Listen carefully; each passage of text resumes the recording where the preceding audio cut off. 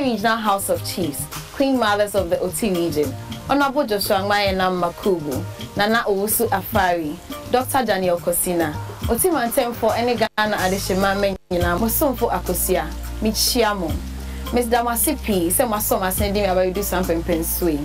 As I always say, the Oti region is a hidden gem, and tonight we are going to discover some of Ghana's best kept secrets. So stay tuned, but the finish line is almost here, and I need you to cross over so that together we can empower the next generation of girls and create a new narrative. So please keep voting for Akosua by dialing *713*13#, follow the prompts, or simply download the TV3 Reality app from the Google Play Store or the Apple App Store. Kubi K4, Kwabrage. Thank you, Medamasi. With hair by Best and More Limited. Ladies well groomed by African American Beauty Academy, inspiring beauty beyond borders. Accessories by Magdal Couture. Tourism and travel mean different things to different people. The Oti region, Ghana's hidden gem as I call it, is a paradise for the avid nature, adventure and cultural traveler. One of the most important rules of travel is to connect with the locals. And the best way to do this is by joining a bus from Accra to Chinderi, Accra to Dambai, or Accra to Karachi. 7 out of 10 times, you'll find yourself seated next to a personal tour guide, someone who will be happy to walk you through the various towns that you are going to drive past on your way home, tell you some of the most beautiful stories of my region, and on a very good day, they may even invite you home to enjoy some of our staple foods, which include besaton nemonko, brown teased with dried okra sauce, enjoyed by the people of Kokomba, or the local brown rice by the people of Likpe or Akpafu. This shows how hospitable my people are. My region is home to the Chabobo National Park, located in the Togo border.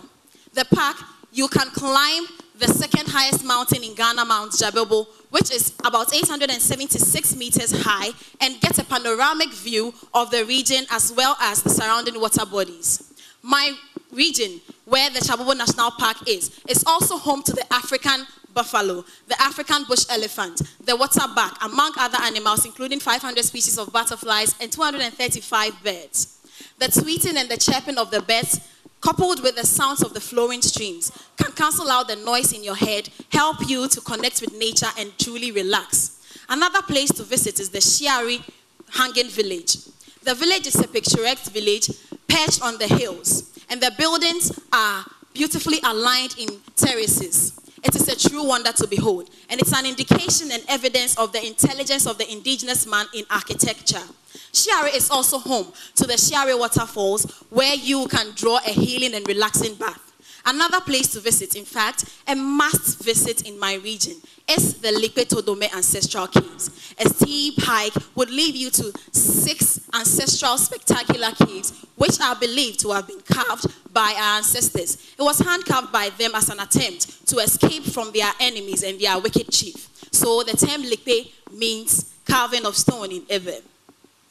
The umbrella rock in Jasikan, the ancestral caves, as well as the ancestral utensils made of stones, found in the Bwem Jolu area, as well as the volcanic lake, the Etikpe River, which is a river that is covered by vegetation, and so it looks like a football park, and the monkey sanctuary in the in the Nkonya district is also part of various undiscovered and unexplored tourism attraction sites in my region. There are significant opportunities for ecotourism, health tourism, cultural tourism for investors. With the construction of the bridge over the River Oti, as well as other impending developments coming up in my region, the region is bound to open up over the next few years and would generate great returns on investment for the local tourism, domestic tourism, international tourism, as well as other businesses. And so let me conclude by saying that the Oti region is Ghana's hidden gem, and your stay in Ghana would be an unforgettable one if you should tour the Oti region. Thank you. Akosua from the Oti region actually wrapped up before her time.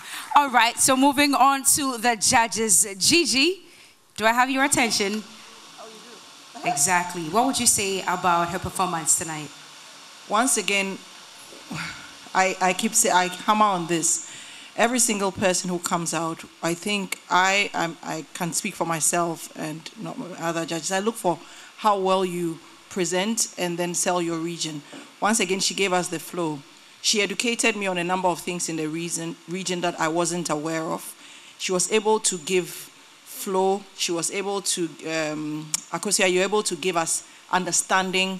You were able to give us the various activities and segments that gives your region the ability to be followed through. Somebody would come to your region by listening to you. Well done. Thank you. All right, well done to you, Akosua. Moving on to Honorable Catherine Afeku.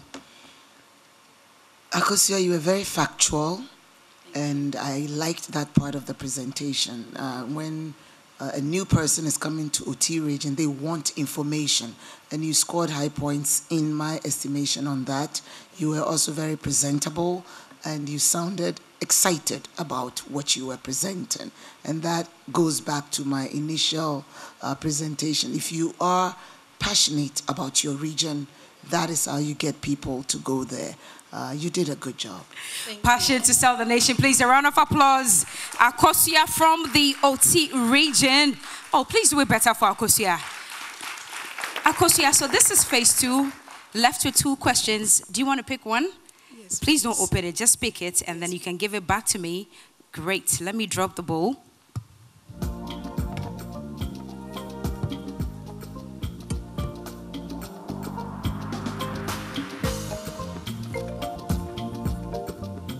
Okay, are you ready? Yes, I am. Question says, the media is the sole contributor to violent crime in the society. Do you agree or disagree to this statement? Give reasons for your answer. Thank you.